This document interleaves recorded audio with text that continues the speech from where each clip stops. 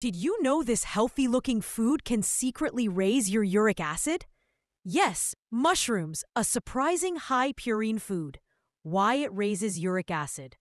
Mushrooms contain moderate to high purines, which break down into uric acid inside the body. If uric acid becomes too high, it doesn't stay dissolved in the blood. Instead, it forms needle-like crystals, especially in joints like the big toe, ankle, knee, or fingers. Immune system sees crystals as invaders.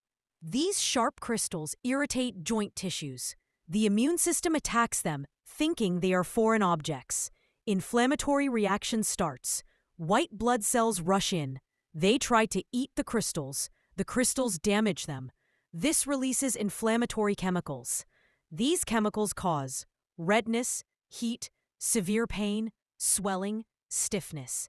This is what you feel during a gout attack or high uric acid joint pain. Remember, less purine, less uric acid, less pain. Make smarter food choices every day.